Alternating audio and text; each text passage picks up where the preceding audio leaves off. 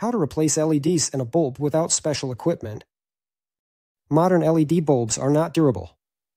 Both the power source and the LEDs themselves often fail. It's not worth bothering with repairing budget lamps, but if the lamp is expensive, it's worth a try.